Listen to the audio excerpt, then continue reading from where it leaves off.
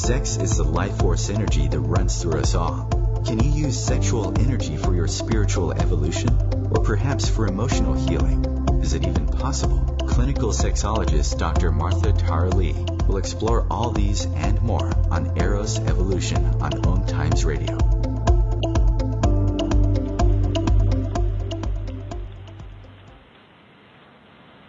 Hello, and welcome to Eros Evolution. This is where sexuality and spirituality meet. My name is Martha. I'm a clinical sexologist based in Singapore, and my company is called Eros Coaching, and you can find me at eroscoaching.com. Every week I have a different guest, or I have myself on it, and sometimes I do a show where I summarize all the 12 or 13 so episodes. And today I'm very glad. It's been a long time planning, and I have with me Carl Frankel. We're going to be talking about how you can create a positively pleasurable relationship. And as we know, life is challenging, relationships more so. In this interview today, author and sex and relationship expert Carl Frankel will be discussing with us how to manage the inevitable conflicts in your relationship and co-create a connection that's built on a positive attitude and skillful communicating. Carl Frankel is a writer and journalist specializing in sex and relationships. For his most recent book, Secrets of the Sex Masters, he interviewed 16 of the world's best sex teachers, and in partnership with them, turned the interviews into chapters providing guidance on subjects such as genital anatomy, extended orgasm, Tantra, oral sex, touch, and of course, sex and shame. Secrets of the Sex Masters received the 2015 Book of the Year prize from AASECT, which stands for the American Association of Sex Educators, Counselors, and Therapists, of which I am a member of, and it is really quite an achievement. He also has a 2013 book, Love and the More Perfect Union, 6 Keys to Relationship Bliss, which provides a unique take on relationship challenges and opportunities. And Jamie Turnoff, who is a couples therapist, said this about the book: it creatively combines established principles of relationship happiness with an original and useful map and model. And you can find out more about our guest today, Carl Frankel, by going to this website, intimateartscenter.com. That's arts with an S and center spelled with ER, so CNTR, intimateartscenter.com. So welcome to the show, Carl. Thank you very much, Martha. It is a pleasure to be here with you. Thank you. I'm so excited. Today we're talking about pleasurable relationships. And often I talk about sex, so it would be really amazing to hear from you. And so let's go on to the show directly, quickly. Why is relationship harmony, you feel, so difficult to achieve? Well, it certainly is. I know lots of people in long-term relationships, and some of them are quite good, but they're really stressful. And I think the main reason is that we tend to choose partners who we think are going to solve our problems, but they don't solve them simply by being the wonderful, perfect match that we think they are. They're perfect in a different way. They give us the opportunity to work through issues, childhood emotional senses of not being fulfilled the way we want to, and they give us a new environment in which we can work through these issues. So relationship is not only a pleasure, it is also a project, and the project is really to find a kind of peace in our inner selves that wasn't present before, and our partner helps us do that work. If they're a good partner, we stick it out and we make it work together. I like what you're saying, that pleasure can also be a project, and then we find peace. So 3 P's: pleasure, project, and peace. So I've often said that our relationship is like a ongoing workshop, and it is meant for those people who are the most courageous and able to work on themselves, and actually relationship being the hardest thing we can do, which also helps us to evolve. It's very true. Yeah, go ahead. Yes.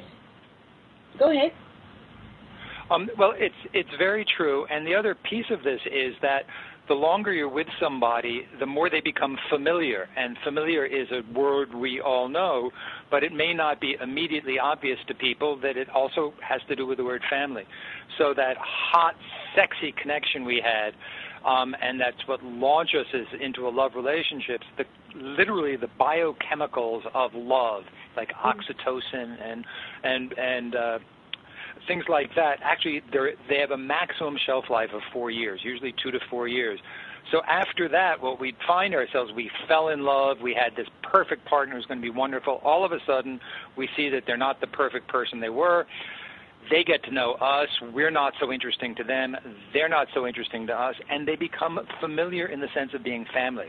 And that's a tough one, because you're not supposed to have sex with people who are, if you're family members. It produces weird offspring. So there are all these kinds of rules. So people tend in long-term relationships to desexualize their connection because it becomes a family. They become like siblings, and that becomes a separate challenge. And all these things are sort of the natural entropy of relationship, but there's an antidote, and the antidote is to really be conscious and to choose to override these natural patterns by bringing conscious choice every day to how you relate to your partner and to what you do with your partner. Beautiful.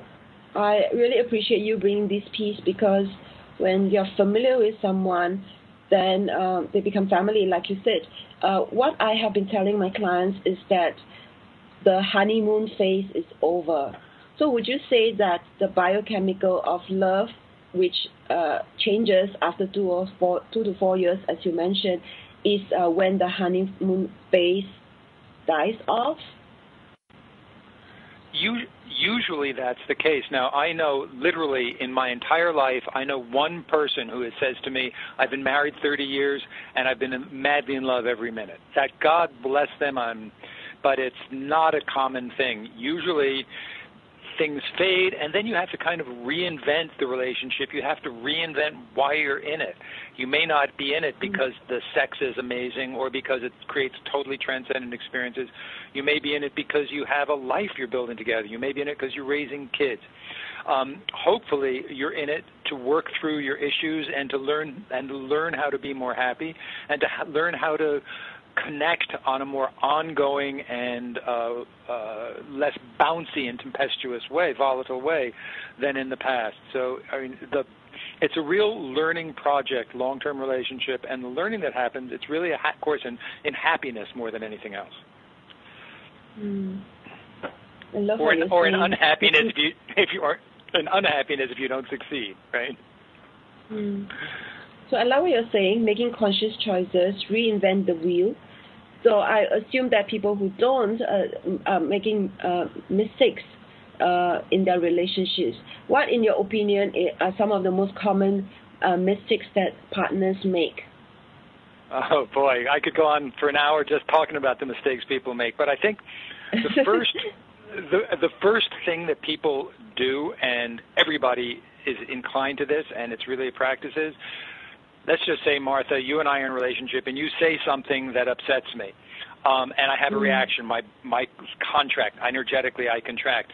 It's natural to lash back, to say, well, you're not so hot either, or it's not my fault, or you always say that, or something that's reactive and hostile. And that's kind of par for the course. In fact, we live in a culture where hostility and putting people down and being snarky and sarcastic kind of is perceived as cool and having value culturally. So we get really wrong lessons about communication fed to us by our culture. But the thing that people don't do is, in that moment where, just for purposes of example, you say something to me and I get triggered, I don't take a breath, I don't sit with it, and I don't respond in an appropriate way. I respond from a fight or fight place rather than from a, let's figure out what you were really saying. What did you really mean? Is there merit in it? How do I feel about this? How did I feel saying it? You can actually have a dialogue about that if you do it skillfully, but most people just tend to litigate things or go on the attack when they feel hurt. It's true. And you don't learn how to do it. We have no way of learning. What's the tragedy culturally is that we don't teach people how to manage anger and manage when they're hurt or upset. There's no way to learn it. We have to learn that on our own, or we never learn it at all. Yeah, it's very true. Or learn it through a therapist, with a therapist like you. Yeah. Okay, so the break just came up very quickly. I was so engrossed. So after this break, we'll come back with Carl Frankel talking about pleasurable relationships.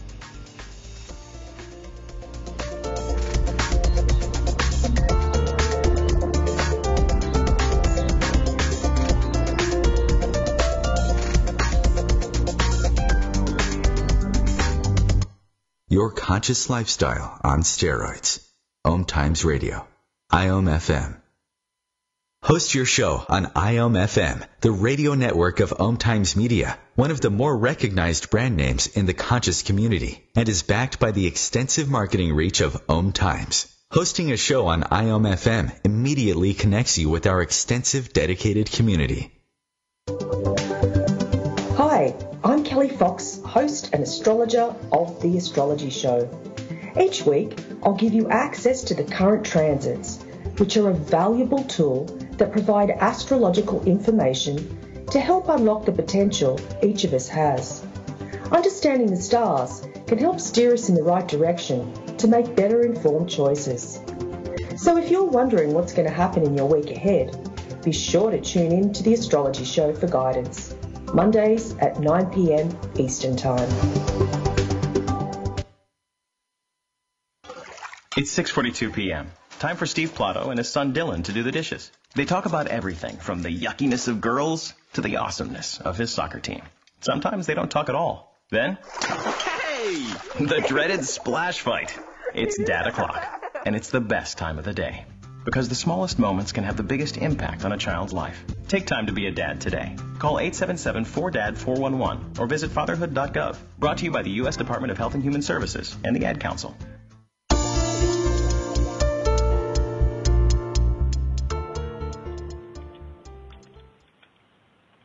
And welcome back to Eros Evolution. This is where sexuality and spirituality meet. We are talking about how to create a positively pleasurable relationship with Carl Frankel. And you can find him at Intimate Arts Center. That's Arts with an S and Center, C-N-T-E-R. Welcome back to the show, Carl. I'm delighted to be here. Thank you. Thank you. And just before break, we were talking about how couples in long-term relationships become familiar and in turn becomes family, and therefore they stop having sex. So we then went into the mistakes that couples are making. And you were starting to say that we get upset and then we go into reaction mode, we get hostile, and then we start to unleash and attack our partners. So is there anything you want to elaborate, or are there other mistakes that couples are making? Well, I'll elaborate on that a bit. I think most people listening to this will identify with what I'm saying. Relationships are like weather systems. We can be in a cranky mood, like there's a cranky oppressive weather system, there's normal nice weather, then there's spectacular magical day, and we can really feel the difference in our bodies. You know, there's like the easy getting along with your partner, there's in a hostile or angry space with your partner, then there's the kind of bliss of tenderness and connection that can happen. This is sort of the range of emotions. Now, what happens is, again, to come back to the example, I'm cranky, you've done something that annoys me. So what my impulse is to do at that moment is to deal with the issue while I'm feeling cranky. That's probably going to backfire because it's not clear that I actually want to resolve the issue if I'm feeling cranky. Maybe I want to complain. Maybe I want to make my partner wrong.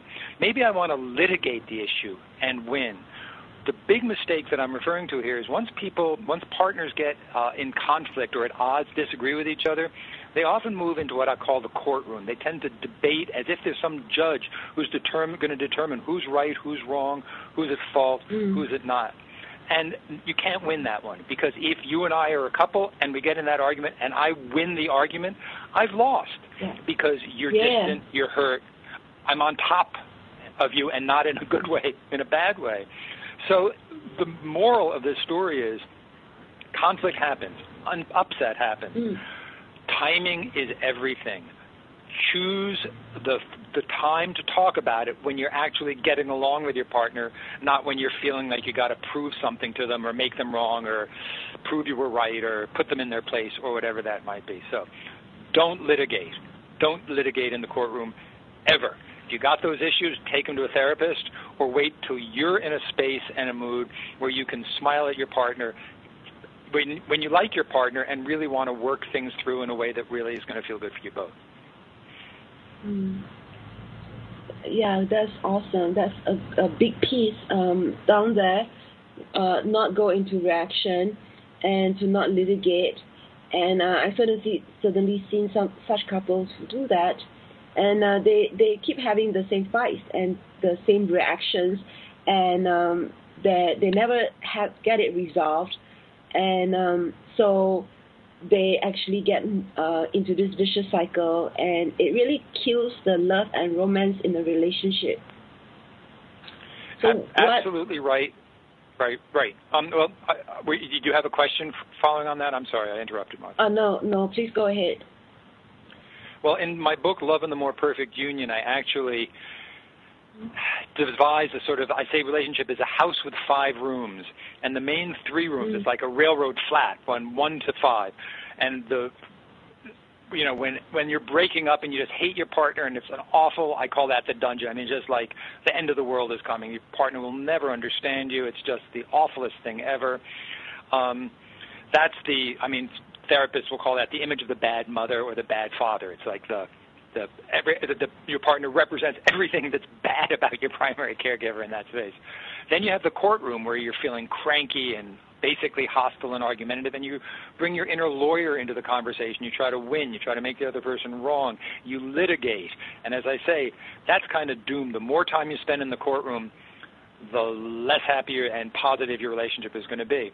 Then there's a space called the cafe, which is where you just, what do you do in cafes? You have nice, pleasant conversations with people. It's not intimate. It's not the bedroom. You're not naked. It's a social space.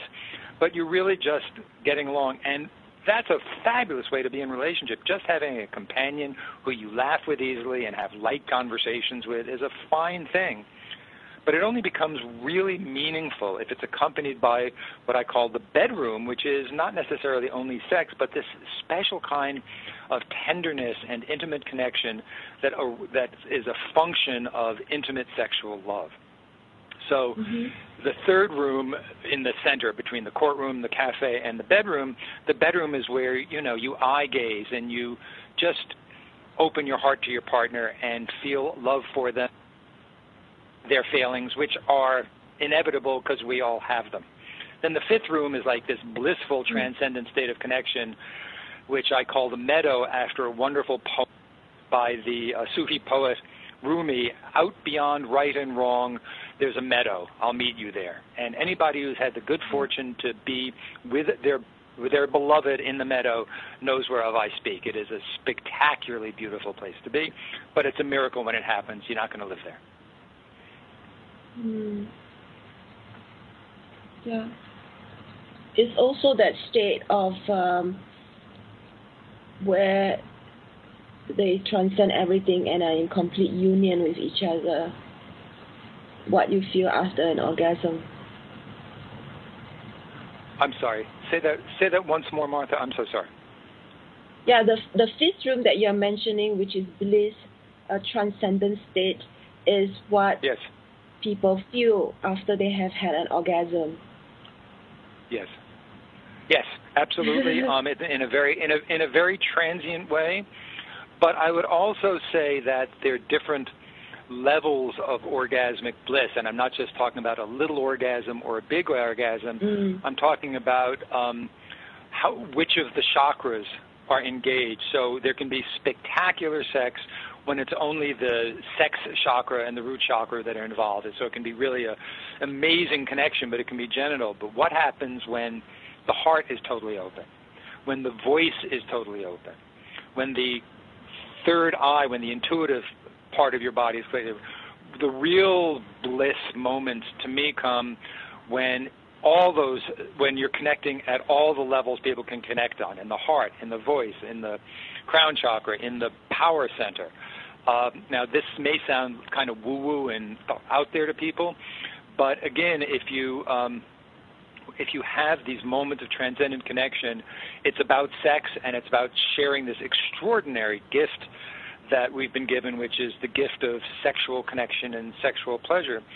But ultimately, you don't get beyond right and wrong unless it's a whole psyche, whole soul experience, and that's really what I'm referring to.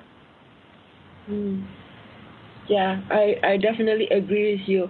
I believe that with practices, it can become easier to attain this state. But first of all, you need to be able to get along. So, okay, there are 5 rooms. Exactly. The first one. Okay, there are 5 rooms. Yes. The first one is end of the world. Second is where you have lots of bites. The second one is first one is end of the world. You have that feeling of being judged, and you just feel totally yucks. The second one is courtroom, where you're fighting and you bring out your inner lawyer. The third one is cafe, where you're just chilling, getting along with each other. The fourth one is the bedroom, where there's tenderness, eye gazing, love, sex, I guess.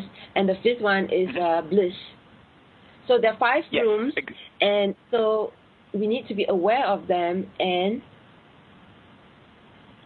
be mindful about what we're choosing. And it's sort of good. You sort of take the weather temperature, if you will. You can go, wow, this has been a really cranky conversation. My partner and I are in the courtroom. Do I really want to be there? And then you can say to your partner, hey, we're in the courtroom. You want to try to hang out in the cafe now? The reality is that these emotions are biochemical. They're in our bodies. So you might be able to go, let's just relate differently, but you might need to take a little time off and go and clear your head and go for a walk, or whatever works for you to sort of decompress, because you can't necessarily just pretend you're doing fine when you're really feeling annoyed with your partner. Every time is a wonderful vehicle. So just a little pat, take some time off, come back, and you can really be in a different weather system will have come in. So that's one way to make it work. Okay, so be aware of which room you are in, and then choose. So what are some other ways in which you can create a happier and better partnership? Well, one of the things that my partner Sherry and I do, and for those who don't know, my partner is Sherry Winston, who is a sex educator who also won a prize for a book she wrote about sex and sex education. So one of the things that Sherry and I try to do every day is we cuddle for 10 minutes. We have different sleeping patterns. So I get up at 6 in the morning. She gets up late in the morning. I try to join her for 10 or 15 minutes. It's not about sex. It's about connecting, and it's about creating an intention of how we want to be with each other for the day. So really what we're trying to do is go, let's not be on automatic pilot today. We've been together 10 years. We have all the issues that people who've been together for 10 years have. And what we say is, what do we want to do? How do we want to be with each other? One of my favorite, and whatever, it's a creative process, so it'll always be different, but one of the ones we've been working with lately is, and excuse my language, we use this just for humor, but it's support the shit out of each other. So really support each other today, and then if it doesn't happen, if Sherry says something and I say something cranky, or I don't hear, or I don't answer, or any of the ways I can give an unsatisfactory response, the rules of the game go, hey, we were going to have a support the shit out of. Want to give me a supportive response? And all of a sudden I'm reminded that we have this rule for the day. So it's really about making it conscious and making every day kind of an improv. We have habitual behavior, familiar behavior, But what makes us feel really alive is when we claim our free will and our choice. So what we try to do, and this is about being fully alive ultimately. Relationship is a great opportunity for that. So what we try to do is stay alive in the moment and have little exercises and kind of mantras, if you will, that allow us that make it easier for us to not become unconscious and to be the best person we can be in the relationship. I love it. And any other tips that you have? Well, it's about the positively pleasurable relationship. Has two really important words besides relationship: positive and pleasurable. So, pleasurable. And what is pleasure? It's not only physical pleasure and sexual pleasure. It might be conversational pleasure. It might be walking in nature pleasure. It might be watching a TV show you both love together pleasure. But really try to be positive and try to be pleasurable. The other thing is, the more you are negative, the more trouble you're going to have. Be positive. Beautiful. Thank you so much for that part. Positive and pleasurable. So more after this break.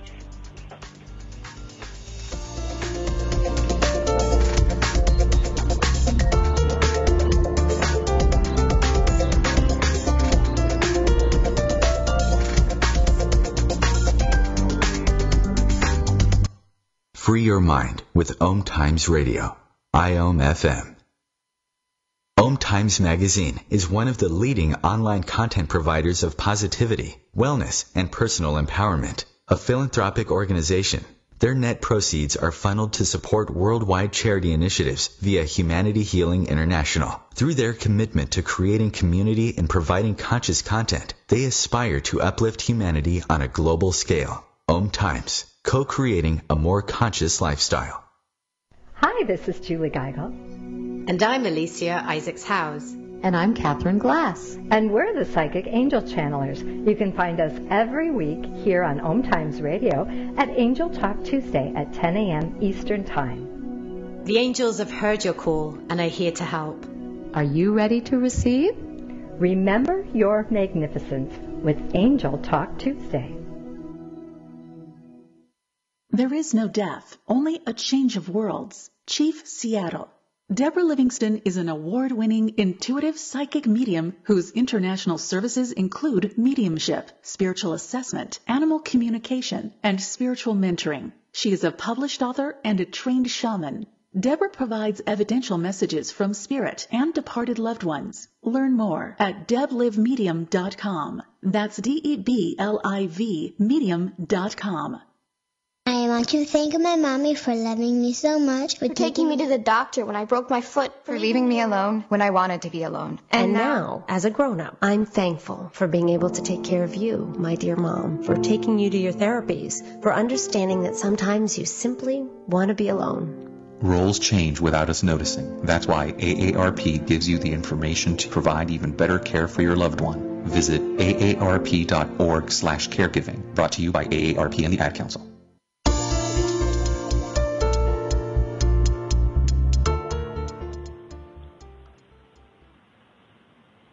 And you are listening to Eros Evolution on the OMTimes Radio Network. And you can share this show with your friends by sending this link, omtimes.com/mobile. With this link, you and your friends will be able to listen to the show without needing to download any app.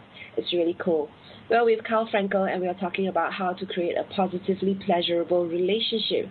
And just before break, he was introducing to us the 5 houses in the 5 rooms in the house, and you can find it in his book, Love and the More Perfect Union: 6 Keys to Relationship Bliss, and it's his 2013 book.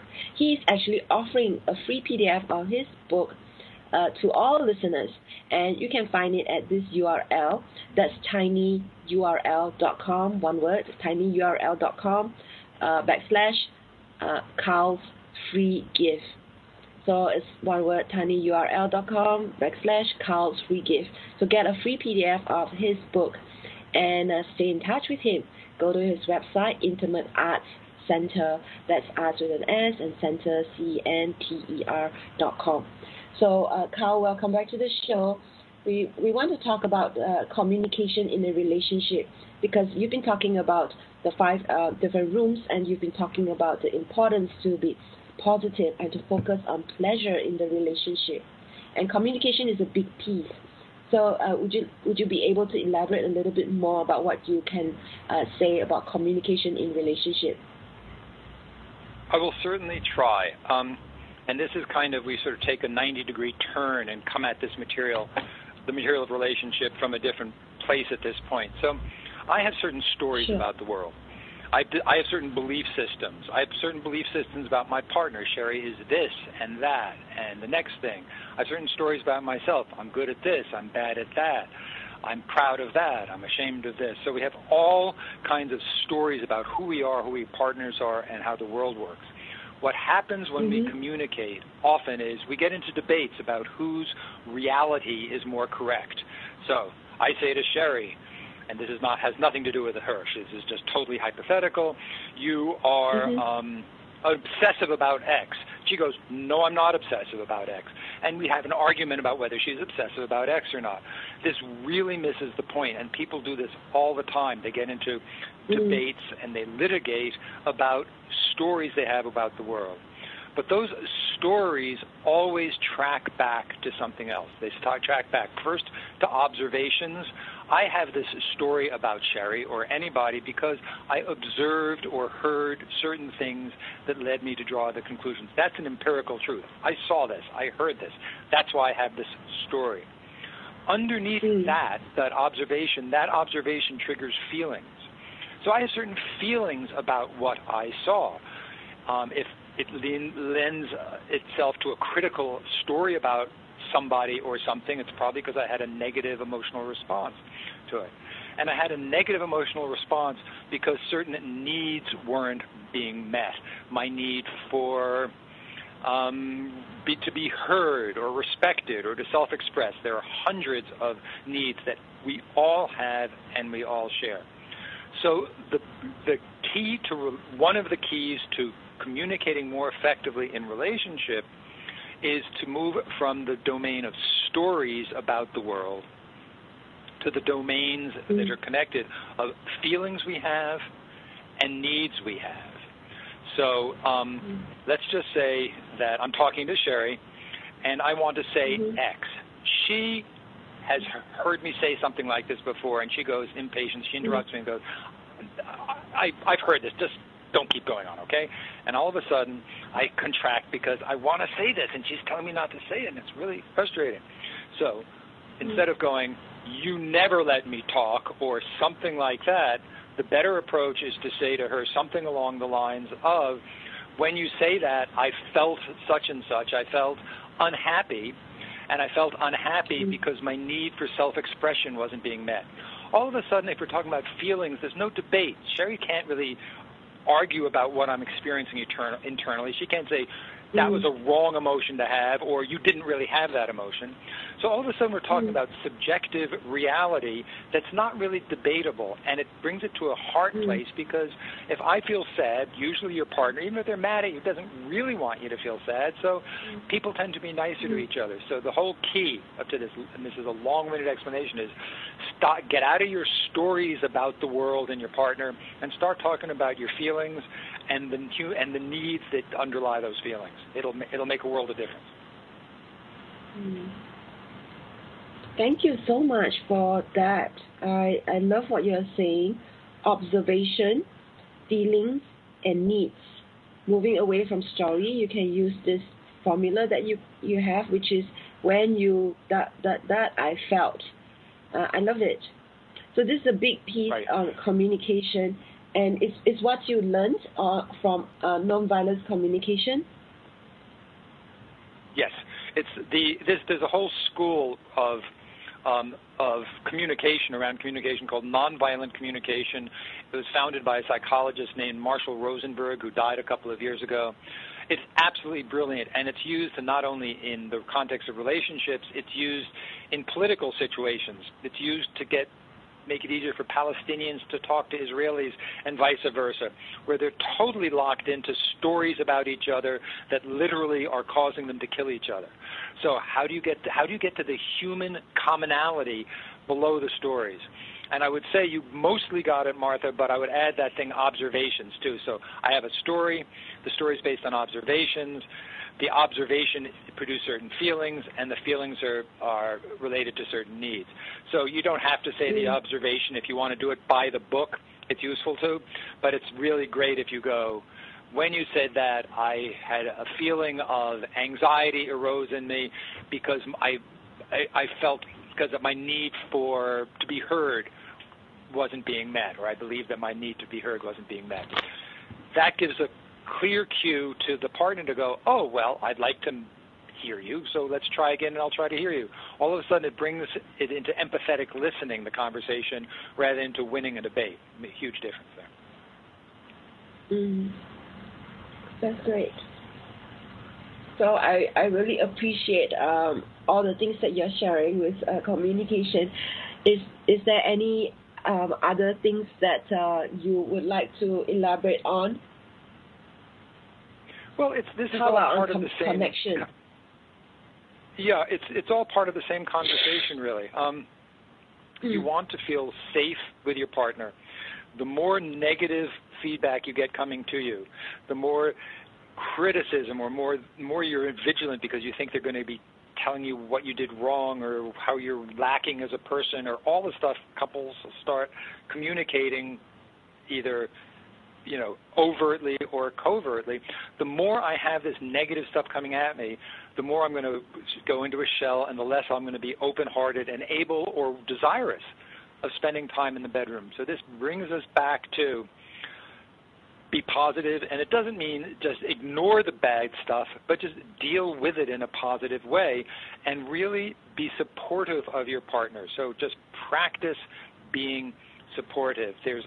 I believe, I've never seen studies, but I think there's probably a correlation. I do know there's a correlation between the amount of positive communications that happen and the durability of a relationship.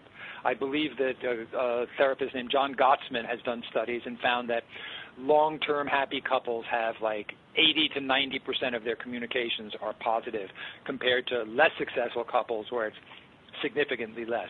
So it's really important to try to be nice. I mean, it gets really simple. Be nice. What a concept, huh? So I'm very curious why you called your book Love and the More Perfect Union. Great question, Martha. Because, well, for two things. One is because it's sort of funny because I noticed that the Declaration of Independence of the United States reads to preserve domestic tranquility and create a more perfect union. And I thought they could have been talking about relationships, not a country. And that got me thinking that really relationships are like their own little country. I'm in a relationship with Sherry. We can create whatever rules we want so long as they're not so that the police aren't going to come and haul us away. We can really pretty much create our own little country. So Love and the More Perfect Union is supposed to suggest that we are like founding fathers and mothers of our own relationship, and we have the power to create exactly what we want in that relationship. I call it tiny country creation. I mean, just to take one example, one obvious example, culturally there tends to be a clear preference towards monogamy as a cultural institution around marriage, but there's nothing to keep people from agreeing to have multiple partners, to swing, to be polyamorous, to not have sex. I mean, there are all kinds of understandings that people can have, and it's not right or wrong as long as the partners consent. The only thing that makes something wrong is if a partner doesn't consent, and it happens anyway against their will. But other than that, it's just, make your rules, make your country, and that's the point of this. It's not, don't just do it by the book because that's how your parents did it. This is a wonderful creative opportunity. Thank you for that. So what happens with communication is often people get angry, and they say, okay, we know all this stuff, we know about the 5 rooms, we know that I should be conscious in my communication, but I just can't help all this anger that's coming up. So what is your advice on handling anger in a relationship? It's a wonderful question, and anger is like the most difficult emotion there is, I think, for lots of people, because you want to honor it, but you don't want to be ruled by it. You don't want to destroy the relationship. You don't want to say hideous things that you can't unsay. So it's really, really a tricky one.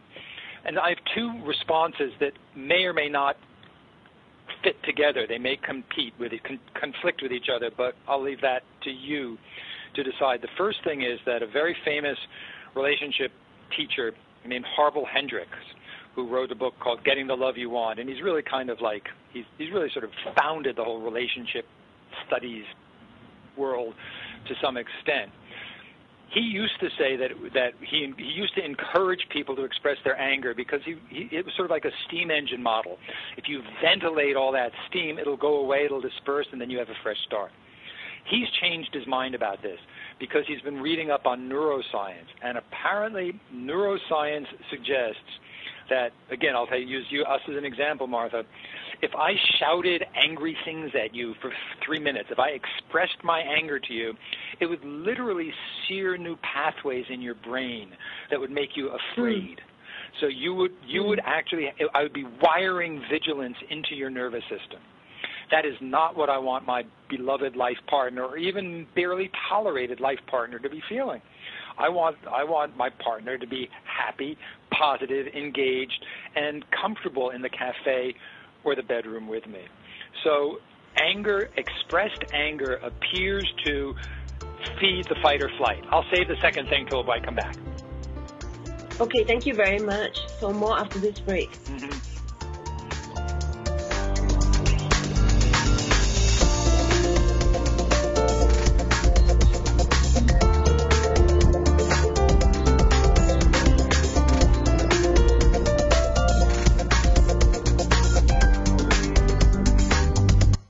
Bringing you the best of the conscious minds in the world.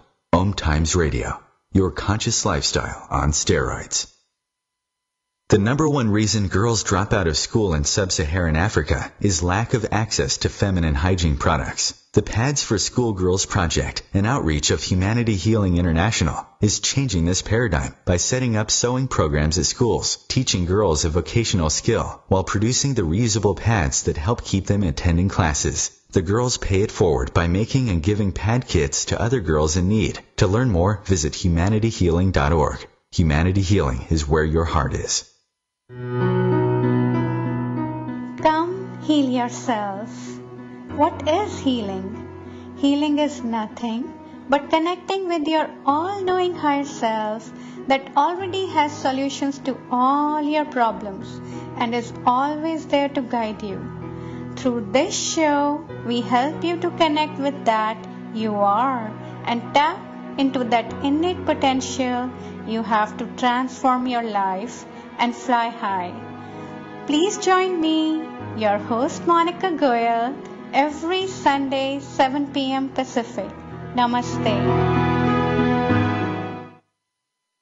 Hi, this is Christina Ricci with RAIN. Every 2 minutes, another American is sexually assaulted. If you or someone you know has been sexually assaulted, you are not alone. Help is just a call or click away through the National Sexual Assault Hotline. Please call 1-800-656-HOPE, that's HOPE, or visit RAIN.org, that's RAINN.org. Brought to you by RAIN and this station.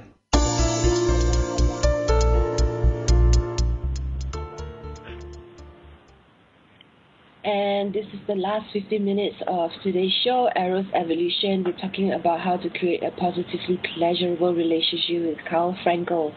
And I hope you're getting lots of value from today's show, because I certainly have. So I just want to do a quick shout out, since this is the last 15 minutes, that Carl Frankel is a writer and journalist specializing in sex and relationships. And he has one award-winning book called, and maybe more, because he has several books. And his most recent book in that received a 2015 Book of the Year prize from AASECT is called Secrets of the Sex Masters, where he interviewed 16 of the world's best sex teachers, and he's giving us his one of his books free. It is his 2013 book, Love and the More Perfect Union, which he's been talking about in today's show, and you can find it at this URL. That's tinyurl.com/CarlsFreeGift. Again, tinyurl.com/CarlsFreeGift, and you can find Carl at intimateartscenter.com. That's arts with an S and center, CNTER. So welcome back to the show, Carl. Just before break, we were talking about anger, and you talked about smearing new pathways and triggering the fight or flight mode. Could you elaborate more? Absolutely. So the basic notion coming out of neuroscience is that when you express anger to somebody, you kind of hardwire a vigilant response to you in their body-mind. And if you have a life partner who you want to have fun with, it's probably not good to be setting him or her up so that they are suspicious or afraid of you when they see you. So anger is counterproductive for a relationship. That's the general sort of theory that's emerging and that I embrace, because I think the more fun you have, the better it is. Now, that being said, I have to honor that people are different and people have different tastes, and I've had different experiences. So if you are one of those people who go, I'd rather have my partner just say what's up for them because I will feel better about it, that's your tiny country. If that's the agreement you make with your partner, go for it. I'm not going to tell you you're wrong. I will tell you that the neuroscience suggests that you might be taking a chance. But even in my relationship with Sherry, sometimes she will be, I can just feel her being frustrated because she wants to give me a piece of her mind and she just can't bring herself to because it's against the rules. At times like that, I've actually said, please just say it, I'll feel better. So she goes something along the lines, well, you're such a jerk or something. I mean, not whatever it is. It doesn't matter what the content is, but just giving her the opportunity to meet her need for self-expression is a gift, and that gift can override the anger, and it can just clear the air, because really what's happening is people aren't really saying what's up for them. So this is complicated stuff, as I say. Everybody's going to come up with a different answer. The basic principle to me is try to find a way to deal with it nicely. Anger might feel good. It might feel great to give them a piece of their mind, and that'll teach them, and I feel so much better now. But the long-term consequences are quite negative. Thank you. So two things when it comes to anger for you. The first one is be aware of the pathways that are being created when we just unleash on our partner. They might go into fight or flight mode, and that's just counterproductive. The second one being acknowledging and understanding that anger by itself is of self-expression is a gift, and that can actually help things to clear. So two different ways in which to deal with anger. Yes, that's absolutely right. And if there were a general principle, I'd say, save the anger, don't express it, and don't come from that courtroom place where you just let them have it. It's really tempting, but they say if you have an angry email to write it and then go away for a day and then come back in a day and see if you really still want to send it. It's the same thing in relationships. Don't go off on your partner. Take a breath, go away, and really give it some thought, because unless you have one of those relationships that is premised in anger and the arguments lead to great make-up sex, and those relationships exist, but if you're a person who really wants a harmonious relationship, you probably shouldn't be expressing your anger overtly. Okay. And so let's move away from anger and let's talk very briefly about freedom and intimacy. So how can one have freedom and intimacy as well in their relationship? Thank you for asking that, and it's a really one of those critical points in a relationship. Actually, in my book, Love and the More Perfect Union, I talk about autonomy, in other words, freedom, intimacy, or connection. Hello? Did I just lose a connection? No, you're here. Hello? We're still there? Hi. Okay. You're So here. there's, Yeah. We're here. So there's intimacy, and there's connection, and there's also fairness, and that's an important piece of it. And this is kind of complicated to talk about, but basically, two of the basic human needs we have are for autonomy, which is the freedom to do what I want to do when I want to do it, and connection, which is, connecting with another human being, and that can be light connecting conversationally, it can be sexual connecting, there's all kinds.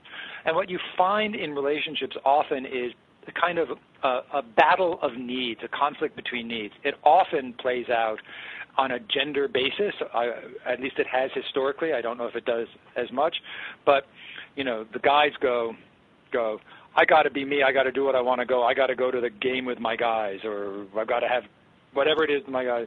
And the woman historically, and I don't want to be sexist about this, but I do think this is certainly one of the narratives that's out there, they want a date with a guy, and the guy wants to go drinking with his friends.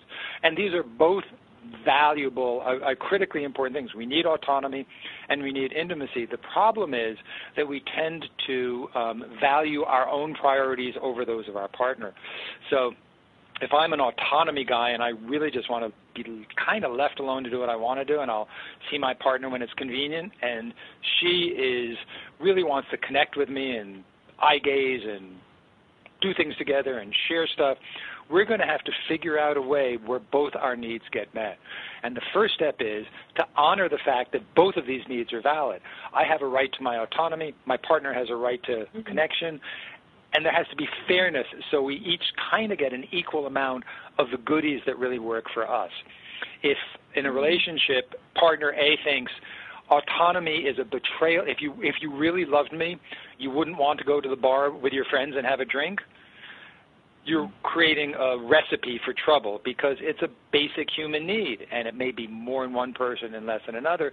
Similarly, on the other side, if you go, God, she always wants to go out and have romantic dinners and all this stuff, and that was fine for a couple of years, but now, God, why does she want that? That's the same issue in the opposite direction.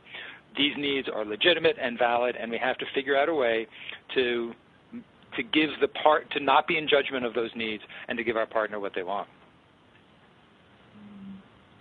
Yeah, I love what you're sharing about the link between the three: autonomy, intimacy, and fairness. I can totally relate with what you're saying. I think a lot of times we try to control our partners and limit our partner's freedom because we ourselves actually want to feel safe. And coming from that place is, like what you said, it's just a recipe for disaster. Yep, I totally agree. And if freedom is, you have to ask what these needs mean. So my partner's freedom can mean they don't love me. It can mean they don't want to be with me. It can mean I'm not enough for them. It can mean they're going to want to go sleep with somebody else. We can impute all kinds of meanings to that core need of I just need to be in charge of my life. And one of the big mistakes in relationships is that people think it means the individuals aren't autonomous. That's the definition of a codependent relationship, right? Codependent relationship. Okay, so just tell us quickly now, as we're wrapping up the show, what are you working on? Another lovely question, Martha. Thank you. It's been really fun doing this with you, by the way. I'm really excited by my latest project. It's an erotic utopian novel. It's actually going to be a series of erotic utopian novels. Imagine a world where people had a healthy relationship towards sex and pleasure and celebration, and a world that really was really healthy around this. So I'm writing a novel about an imaginary planet where people are really wise about sex and pleasure. So it's both an erotic novel, with all that implies, but it's also kind of an exploration it's a social satire of our sexual behaviors and habits and stories in this culture, and kind of an invitation to imagine a world where we could really connect in a way that was really not just lewd, but celebratory. I mean, ultimately, all of creation is as creation is creative. It was born in an act of creation. It continues to create. It's the same creative impulse that makes us want to go make babies with somebody we meet. So we are part of a vast, literally universal creative project. And what would happen if we stepped into that? What would it mean? What would it feel like? What would our lives be like? Those are the questions I ask in this book. Thank you. I really love this book now. When you were telling me about it just now, I was like, huh? But now I totally get it. It's so important to envision what kind of a world we want to live in.